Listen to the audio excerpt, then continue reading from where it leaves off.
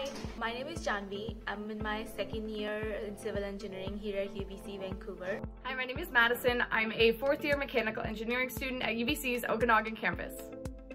John V and I are both UBC engineering students. I'm at the Okanagan campus and John V's at the Vancouver campus.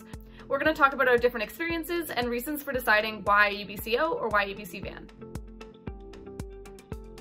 I live off campus this year, 20 minutes from UBC, so I just take a bus to school in the morning, and then I take a bus back home from the bus loop at around 6 to 7 when I have to go back home from all the classes and work on campus. So my commute to school is pretty short. It's only a 10-minute walk or a 2-minute drive. I usually just walk down because it gives me some fresh air and also the view is beautiful. I usually have 3 classes every day, and for my morning class, which is at 10 a.m. for Civil 230, it's a solid mechanics course. There are around 150 students in that class. And my another favorite class is EOSC 210, which is Earth and Ocean Sciences for Engineers, where we study about rocks, earthquake engineering, landscape engineering. There are about 150 to 200 students in that class as well. The class sizes at UBCO vary depending on what year you're in and also what program you're in. The class sizes are usually about 200 to max 400 students. I only had a couple classes that had 400, and that was in my general first year, so courses that the entirety of engineering was taking. In the later years of your degree, the class sizes tend to get smaller. Some of my classes only have about 30 people, while some have about 200. The tutorial and lab sections are typically about 20 students, so significantly smaller than your class sizes.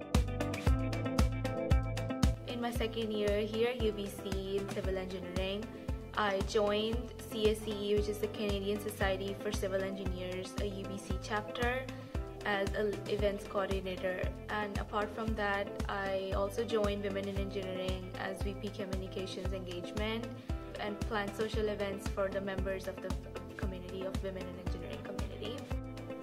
Another community that I'm part of, it's Engineering Undergraduate Society as a Council Secretary. As huge EUS is, it gives us a lot of opportunities to involve ourselves on campus, and I feel these clubs and societies and student chapters really form what we are as students at UBC. There are lots of extracurriculars at UBCO that you can be part of. All of the clubs we have at UBCO can be found on the Students Union Okanagan website. But personally, I am part of the UBCO Mountain Riders. Another organization that I'm part of is the Engineering Society, and so I help plan social events for the students. So lip sync battles, study nights, winter formal, all sorts of events like that. Vancouver is a beautiful city, and UBC is an amazing campus. I think I spend more time on campus than I spend at my home because I love this campus, and there's something for everyone here. If you want to go out to beach, there is a beach for you.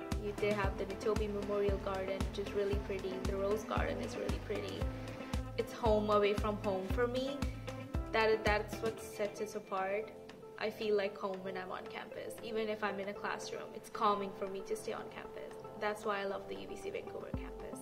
One of the main things that I love about UBCO is how close to nature we are. We are literally surrounded by mountains. I really like the outdoors, and I wanted to have easy access to hiking, swimming, as well as I wanted to learn how to snowboard.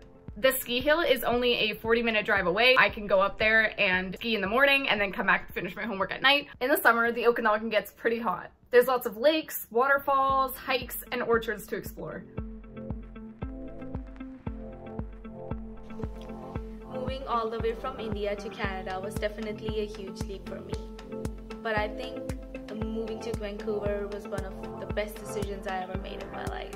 Because I absolutely love the city, I love the people, I love the food, and the fact that there are so many different people, so many different communities, but all of them live together in this one place, that sets it apart, and that makes it so much more beautiful.